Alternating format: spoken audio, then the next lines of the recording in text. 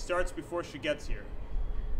Before the stairs tell her she's alien to a country that knows her great-grandfather's Mexican hands all too well. His fingerprints still echo underneath railroad tracks and cotton fields from Texas to California, where bent hands and bent knees once picked, plucked, pushed, worked for more money than he was used to, but less than he deserved. For Ana Maria, it begins before the border. She walks with her two uncles through the desert for 1 week with nothing more than a few gallons of water and a prayer tucked into their pockets, hoping both will last them long enough. The sun is an unforgiving God. But any God is worth having right now. The wind pushing at their backs, the grunt of gunshots from drug cartels, and the desperation of a job to employ their stomachs, both have been uninvited guests at their doorstep. So they step.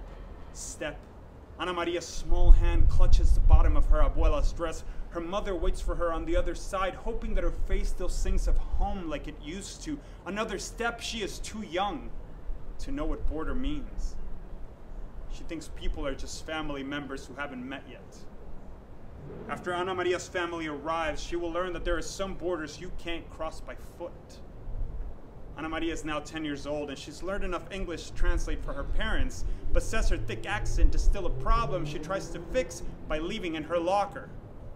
When her teacher calls on her to read, she tries to speak proper, like proper has a sound. She pushes down her tongue so she doesn't roll her R's, but she trips on the flatness of the syllables that bounce with too much salsa. She tries to rattle out the kinks in her speech, but her tongue is a stubborn dancer.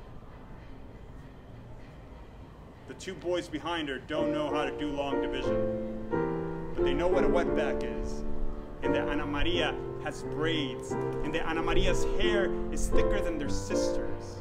And they don't know how they know, but they know how to treat difference when they smell it, so they say things like, yo, go back to your country, as if their Irish ancestors never walked through Ellis Island. Ana Maria is now 16 years old. Her father works 18-hour days as a dishwasher, and her mother cleans houses that she'll never get to live in so that Ana Maria can sit in a college classroom and say, I am here. But her guidance counselor says she can't get financial aid or the in-state tuition because of her status. She says it like an apology.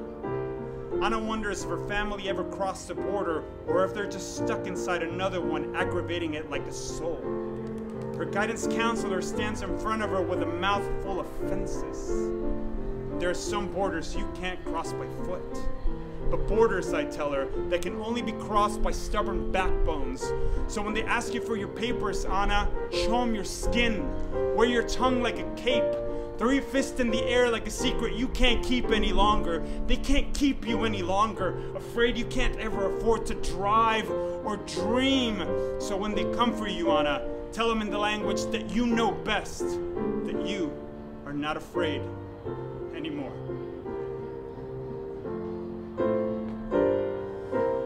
God bless America, land that I love.